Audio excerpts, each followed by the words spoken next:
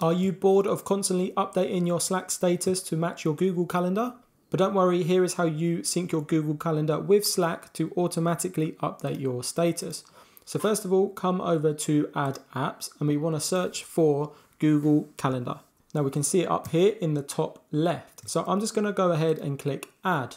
Now what this is going to do is open up the Slack administration in your browser. Now you need to be an admin to add apps to Slack. So I'm going to go ahead and click Add to Slack because I'm the admin here.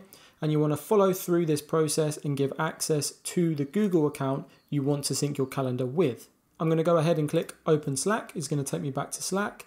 And we can see now you're all set. Try turning on automatic status updates.